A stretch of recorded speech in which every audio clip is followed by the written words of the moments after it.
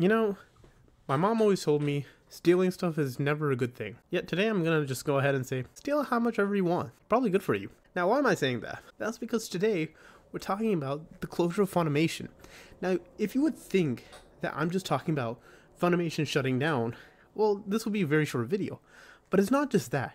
It's a lot more than that. Funimation will go ahead and shut down on April 2nd of 2024. Everything will be going over to Crunchyroll, which you will think, oh, that's great. I'm just going to go ahead and, be grandfathered into Crunchyroll. Well, that's not truly the case. On the news announcements of this, Crunchyroll basically said, hey, the rival that we were going ahead and, competing against, and now we're going to go ahead and take their entire user base, or most of it. Well, guess what? We're also jacking up our prices, because guess what? No one else is going to compete with us. And that pissed me off at first, right? With, of course, the prices jumping from $5.99 to $9.99, $54.95 to $99.99. Sorry, I'm a little angry, hence why I'm not able to read it properly. When it got jacked up to that, I'm like, okay, fine. It's a little scummy. It's a little scummy, but I'm okay. They're just jacking up the prices. Here's where it gets really fucked up though. According to Funimation's support page, Crunchyroll does not currently support Funimation digital copies, which means that the access to previously available digital copies will not be supported. In other words, all those digital copies are going away, to which is a massive bummer for anyone who purchased and later sold illegible DVDs or Blu-rays, hoping to store the digital copies on Funimation forever. This is why subscription services are not anything anyone's too wild about. I'm gonna go ahead and go to a different category here. Gaming, for example. Do you know why a lot of gamers don't like the live service feature where you're always playing a game online or downloading digital copies? Some people are just like, okay, that's great, whatever. But there's a lot of people that don't. And this is the reason why we say we don't like that. Because if a service, if a company, if someone shuts down, and let's say they made your favorite game, and then all of a sudden, because they shut down, you can't play your favorite game, you can't play your favorite IP, it all goes bye-bye, then what's the point? What's the point of spending the damn money? It's gone. It's like a fart in the wind. It's gone. And then you're just left wondering, why did I sell my DVDs? Why did I sell my Blu-rays? Why did I even give up the physical copies? This is why people want physical copies now. You've just made a reason for piracy to exist here. Not only have you shut down the service, not only have you jacked up the prices, but you've also made people lose the libraries that they would have had if they just had the physical copy.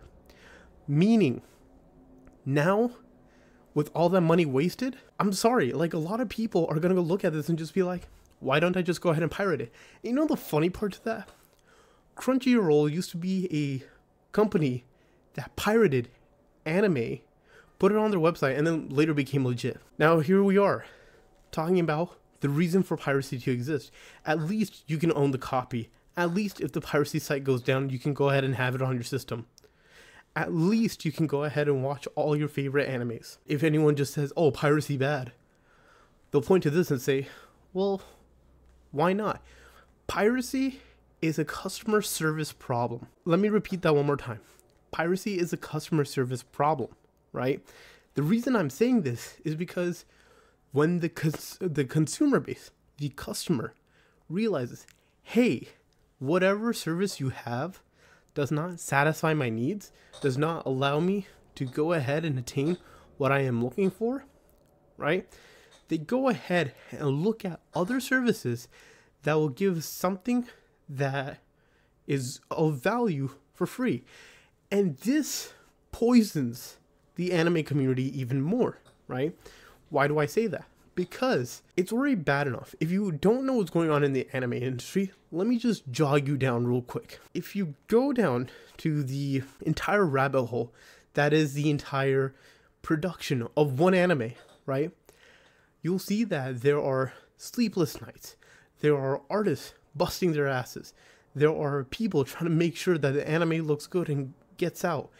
And already it is hemorrhaging money. These people are not allowed to, or not able to, have a decent work-life balance. They get paid shit. They don't get to reap their benefits half the time. And then when you do this, mind you, it was already dying because of that. Now when you do this, you've basically put another nail in the coffin. I don't even know if this is the final nail in the coffin yet.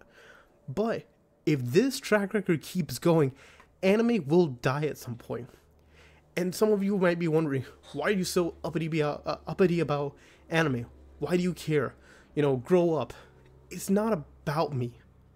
It's about every single person who loves anime, who watches it, whatever anime you like, whether it be, I don't know, or on High School Host Club, or My Hero Academia, or One Piece, whatever it may be. It affects all of them. And all of those people have a right to enjoy something that they actually love. They have a right to go ahead and support what they actually love. Like how people love art, how people love games. This is how they want to go ahead and live their life, and this is what they want to consume. And you're going ahead and destroying that for them.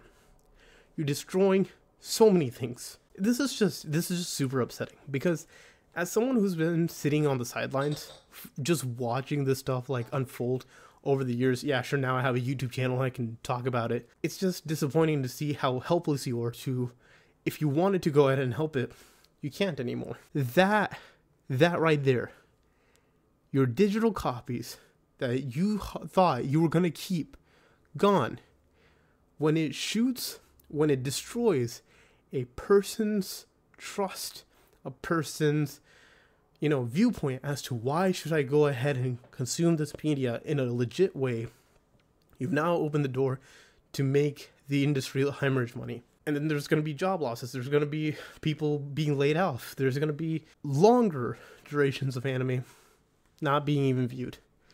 So big whoop to us, right? We're ultimately the losers in this entire situation, by the way. Crunchyroll doesn't lose, right? No one else loses. Only us, the consumer. And of course, the artist that doesn't get paid. So anyone who is just going ahead and getting on Asmongold's ass about, what about the artist? What about the artist? Well, there you go. We understand that you may have concerns about your digital copies from Funimation. Please note that Crunchyroll does not currently support Funimation's digital copies, which means that access to previously available digital copies will not be supported. You can go ahead and read that and cry about it all you want if you're like a super anime fan and you use the service and all that stuff.